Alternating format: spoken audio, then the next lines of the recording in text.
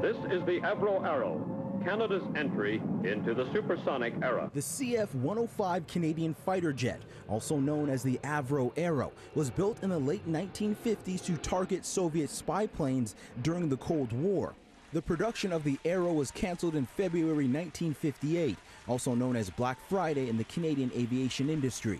It's obviously hit the water at great force, about 0.6 Mach, so it's broken here at the nose. Just recently, pieces of the original planes were found at the bottom of Lake Ontario. However, that's not the only model that remains. There's one here closer to home.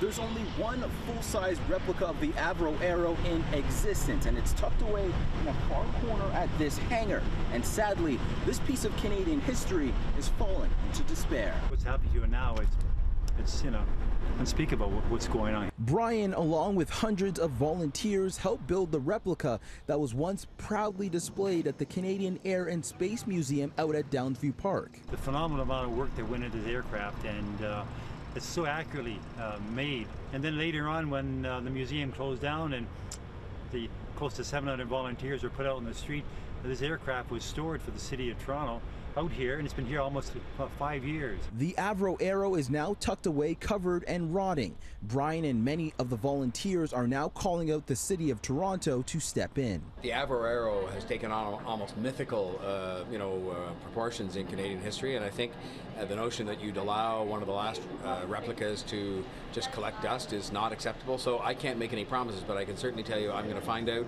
who owns it, what the status of it is, and see if there is some interest we can create in having it somewhere where it can be seen by people, because it is an important chapter. Some people think a very sad one, but an important chapter in Canadian history. In Toronto, I'm Brandon Rowe for City News.